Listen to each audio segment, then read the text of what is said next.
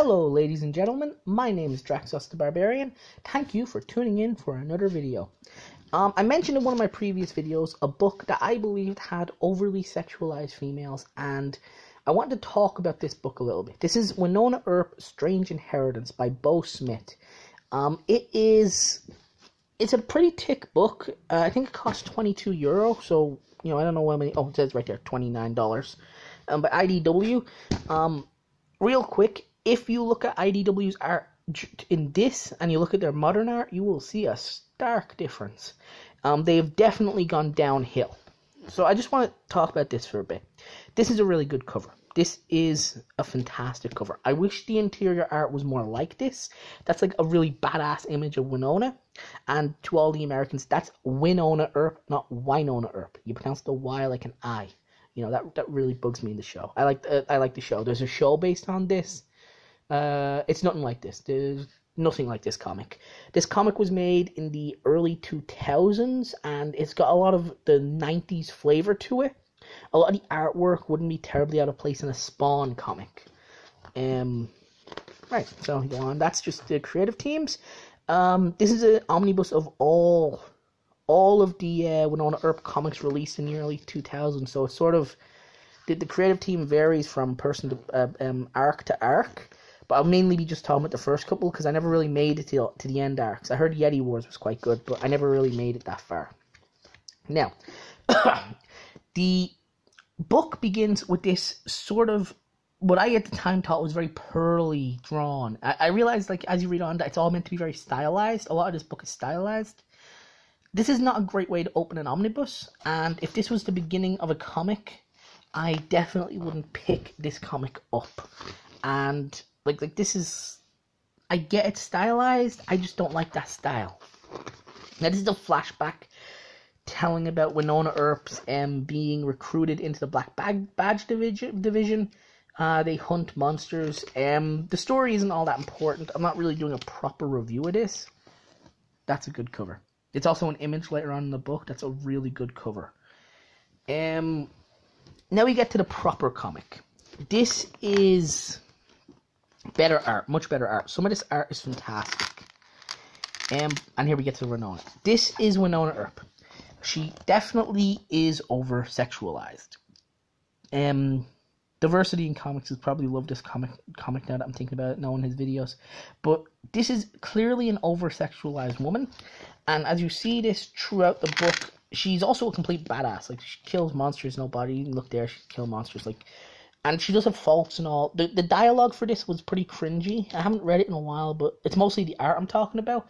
But the dialogue for this book was pretty cringy. It wasn't very good, and I don't recommend it. But some of the images are definitely worthwhile. That is a cool image. And here's the thing. That's a cool image, and mostly because it's over-sexualized. But if you tone down the sexualization of it, it would still be a cool image.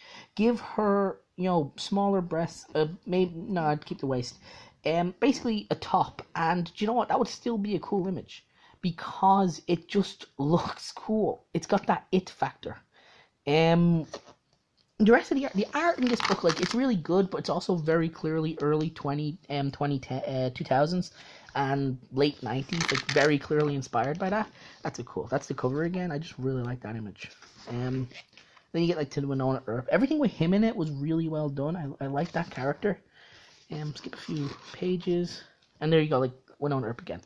She is, she's a pretty badass in this book, like, but clearly it's over-sexualized. And the reason I'm bringing this up is because despite some of these images looking pretty badass throughout the book, I would be happy if we never went back to this style of comics, this sort of really over-sexualization of comics. It was good in the 90s, it was good in the 90s. A lot of things were acceptable in the 90s. It's not so good now. And that's a cool image as well. Kind of, the horse. And yeah, I like that. But I like the little gargoyle thing. But I would be okay if we never went back to this comic. Because, like, this style. I like some of the images, but I don't think we need to go back here. But I think when we're talking about, showing female bodies as they are, the editors and writers at Marvel, they think this is what we mean. They think that this is the type of woman we want shown. We only want people shown like this Wynonna Earp character. That's a good image too. I really like that image. I like that one too. But this isn't the type of character we always want. Like again, some of them like this, honestly, yeah, if like this isn't a terrible comic, it's sort of mediocre, but I wouldn't be terribly opposed to having some women like this, but I would prefer them to look maybe a little bit more realistic.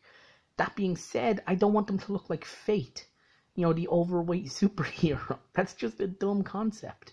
I don't want them pregnant like in Spider-Woman, which is weird. Which is actually funny because Wynonna Earp, the TV show, if anyone hasn't watched it, go watch Wynonna Earp, the TV show. It is how you do... Well, okay, there's no politics in it, but you could see that the actors and all that definitely have a certain politics about them. You know, there's gay characters, there's, you know, a black guy, there's all this stuff, but it never comes up. Like, the gay characters are just gay. They do the lesbian thing where, like, you know, two lesbians beat magnets, they get together, but it even suits in the way it works. You look at Dolls, he's the black badge detective. He never mentions being black, he just happens to be black and be very, very cool. Wynonna Earp is fantastic. In season 2, she is in fact pregnant, but they do it really, really well. I recommend the Wynonna Earp show. That's why I bought this. This wasn't a good comic, but the Wynonna Earp show is really good. I love all the actors in it. But yeah, I think this sort of over-sexualization, like I can just turn any page here and it's just, I think I was already on that one, was I? No. See, look, any page and you get these images. The sort of Witchblade images. And again, that's an okay image. I'm not super sold on that image. But it's not bad art. It's not like modern Marvel art where it's bad. It's just some people would find that art distasteful. And I can understand why they would find that art distasteful. It's like a step below porn. Some of those images are a step below porn. But there's 2 points to that. One point is that, again, I mentioned this in the previous video, men buy comics. And although I'm looking at this and I'm saying right now, even though I know some of the dialogue in this is really cringy, if I was to flick through this in a store, I would totally pick this up because I'm a chauvinist man, and I would totally pick up this image. Like, look at that. You see that in a store, you're going to pick that up because that's cool. But I would be okay if we never went back to images like that. I want them more realistic. The women DC do at the moment I like. I like Jessica Cruz from Green Lanterns. I like that book. They look human. They're not super over-sexualized, and I think that's a nice balance.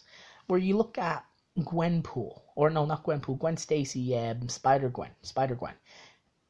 She looks like, and she's not the worst by far. She actually, like, even the comic, it's okay. It's not for me. I wouldn't change much about it, because it's just not for me. But she doesn't look like a woman. She looks like a 15-year-old boy. You know? And again, not all comics need to be for me, but I would like at least some of the women in comics to look like women. But they don't all need to look like this. I feel like I'm going around in circles at some point. And again, look, that is a cool image. That is, like, that type of art style I want back.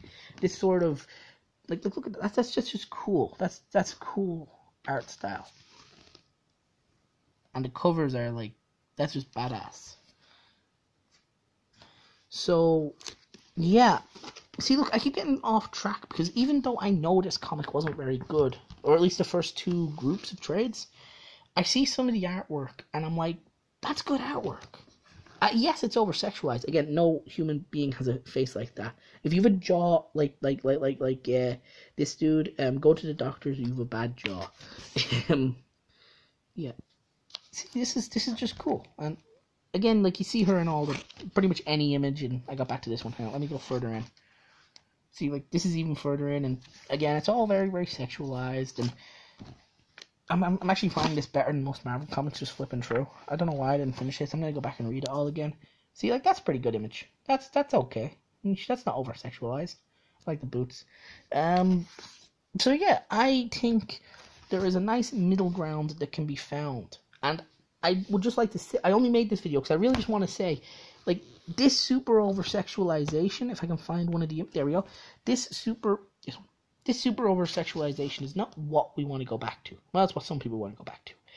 But the weird boyish thing that they do is not what we want either. There's a nice middle ground that can be found, and I would really hope Marvel hire artists who can do the middle ground, who can't just draw super sexualized women or 15-year-old boy women. You know, women aren't 15-year-old boys. They're women. They have long hair, they have breasts, they've thin hips compared to men. You know, they look like women. You see a woman, you know it's a woman. So yeah, that's really all I wanted to say. I really dragged it out because I kept getting distracted by the artwork. Please like, comment, and subscribe, and let me know what you think of this book if you've ever read it. I've never actually met anyone else who's ever read this book. So I tried to convince my sister she wouldn't read it because she just doesn't care for Wynonna Earp. But yeah, let me know what you think. Like, comment, share, and I read all the comments. So thank you. Tune in next time.